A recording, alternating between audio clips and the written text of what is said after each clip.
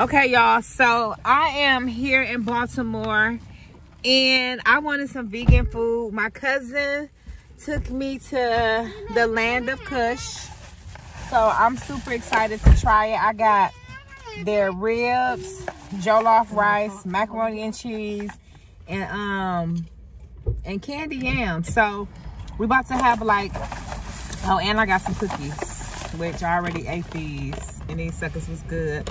So I'm about to try this land of Kush.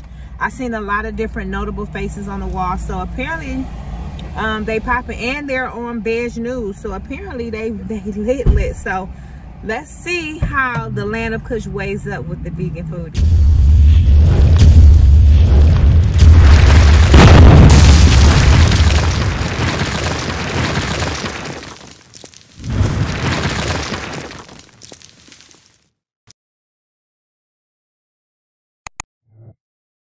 Okay, so y'all see this? This is the candy yams. It smells good. So we about to try it. Me and my cousin about to try it because she is non-vegan. She vegan curious. So let's see. Good though. I don't want to cover you up. Wait, okay, so I'm gonna do like this. Okay, so you ready? We're gonna try the yams. I'm scared as hell. Like, come on. It's only a vegetable, so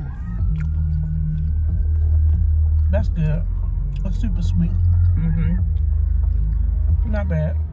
Okay, so let's try. Okay, so this is the ribs, the jollof rice, and the macaroni and cheese. So we about to try this. Is that raisins or beans? Beans. Beans. Okay. So you ready? I'm as ready as I'm gonna be, I guess. Okay, I'm gonna try the rice. You can try whatever you want to try first. Oh my god, I gotta try this unmeat. And it's supposed to be meat. That jollof is spicy.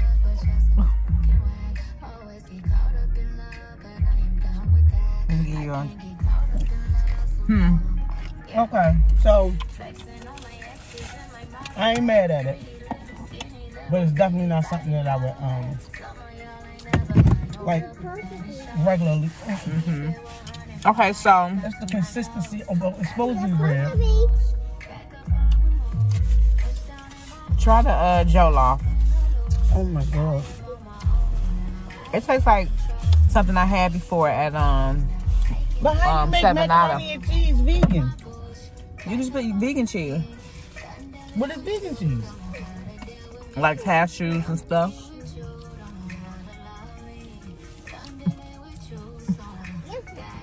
No, okay. Okay, try the rice. It don't taste bad. It tastes like cardboard or something.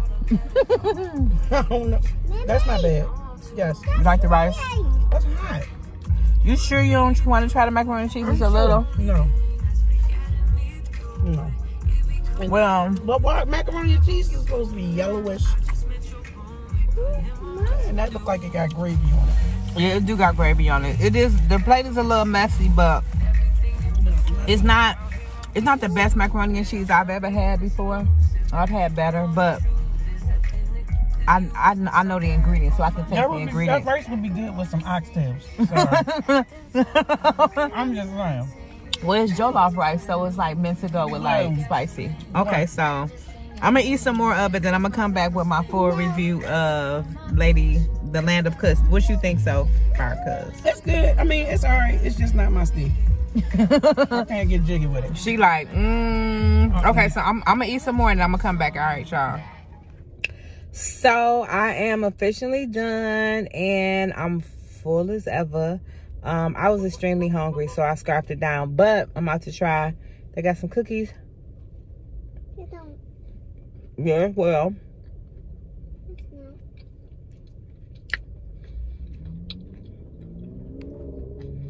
They sell cookies there as well. These cookies are absolutely delicious.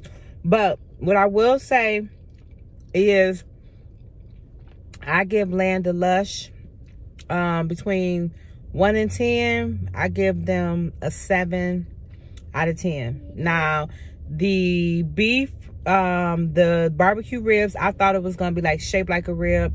More barbecuey. It kind of reminded me of a meat substitute that I had at Savanada. The jollof rice was absolutely amazing. The macaroni and cheese had a lot of gravy in it, so I couldn't really get the full essence, but I feel like I've had better macaroni and cheese. The yams had like a real citrus taste, but all in all, it was decent. It was decent. So if y'all are in Baltimore and you're looking for soul food, head over to Land of Kush. They got you. Peace.